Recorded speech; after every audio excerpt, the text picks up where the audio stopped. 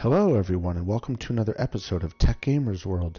In this video, I'm going to show you what happens when you find and complete all 152 shrines in the Legend of Zelda Tears of the Kingdom. So stay tuned, click that like button, and subscribe to my YouTube channel. We'll be right back. Let's do this.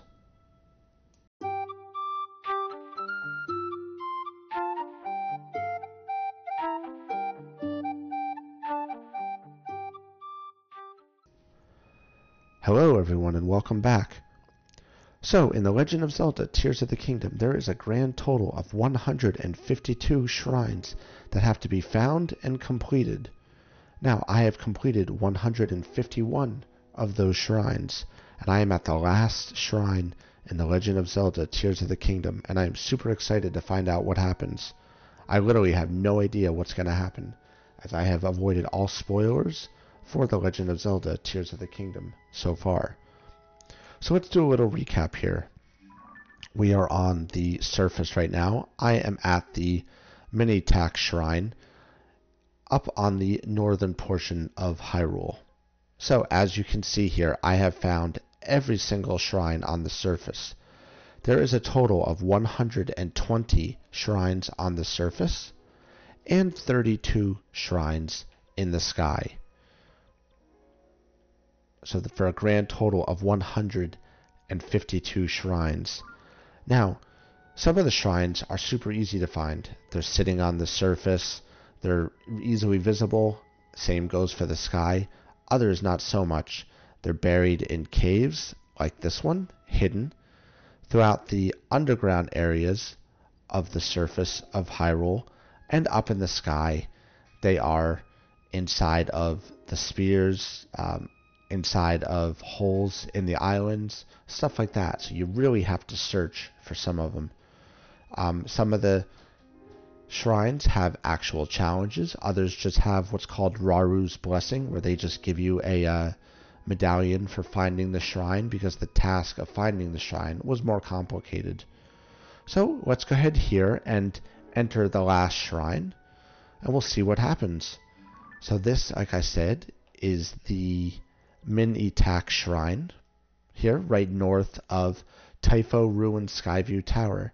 Now, for me, this just happens to be the last shrine that I found, but this can apply to any shrine that you find is the last one. There is no real order to finding the shrines. It just happens to be one that I did not get.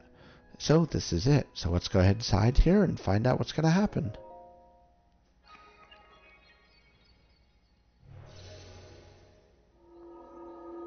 So our fast travel pad has been activated.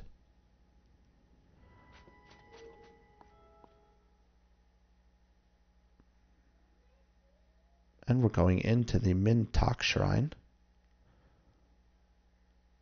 just north of the Lost Woods and the Great Deku Tree. Okay, so this is Raru's Blessing. So this is a nice, easy one here. Raru's Blessings are located in various shrines throughout the surface and the sky of Hyrule. And like I said, they are literally just, they give you a treasure and you get to collect your reward for finding and getting into the shrine. So this is it. We have found all 152 shrines in the Legend of Zelda Tears of the Kingdom. We see statues of Raru and Sonia.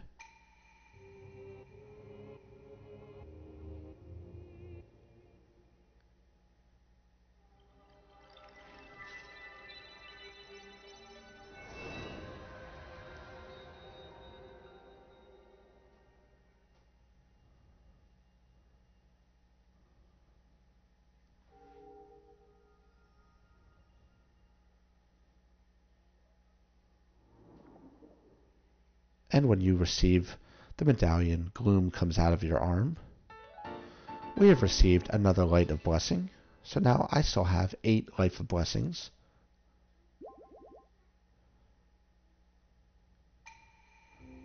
This is the final Light of Blessing.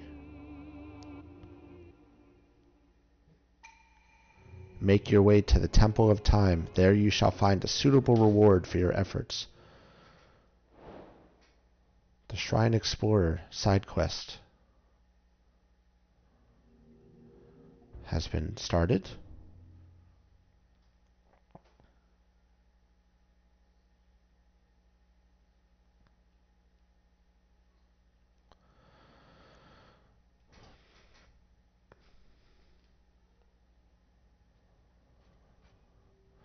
Okay, so we have completed and found all 152 shrines. I'm going to go ahead and remove my travel medallion here.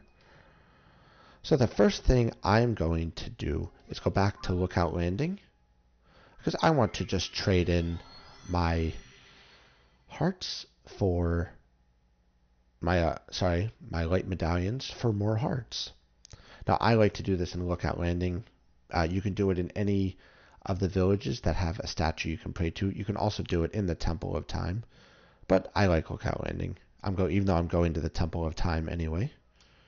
Lookout Landing has just basically become my, base of operations, because I can cook and do everything I need to do right down inside the emergency shelter right here. And then we're just going to go ahead and look for the goddess statue. And if we give this goddess statue 4 light of blessings, we will get an additional heart container. So I'm going to go ahead and do this twice, and this will basically max out my heart containers. My stamina is already maxed out.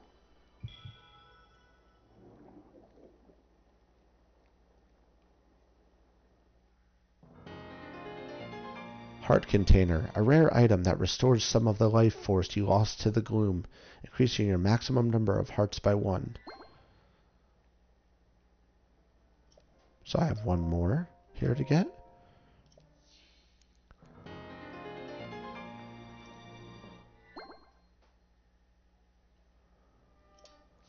So I have gotten basically as many hearts as I'm going to get. I have completed and found all 152 shrines. So now, the next thing we want to do is fast travel back to the Temple of Time up in the sky. So we need to go to the Great Sky Island. I'm going to use the Yucca Shrine as a fast travel point.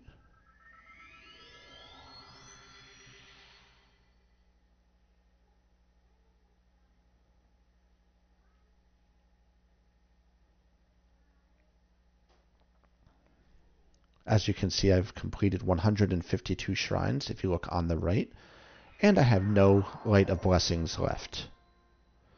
Okay, so the Yucca Shrine. Just looking around here. There is the Temple of Time. So let's go ahead here and glide on over.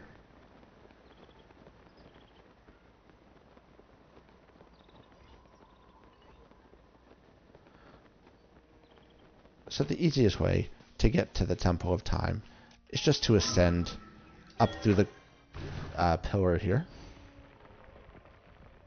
And what's left of this damaged bridge. And we'll have some fun here and just take out this construct.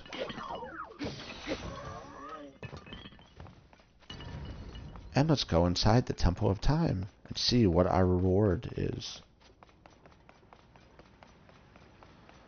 So I don't see anything here.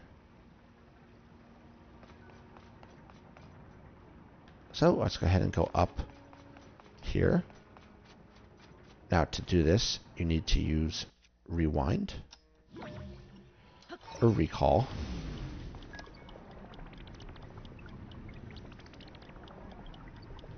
And then jump onto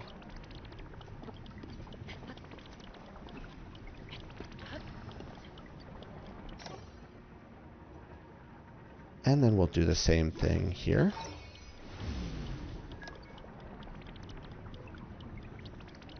And as it rewinds, we can climb up.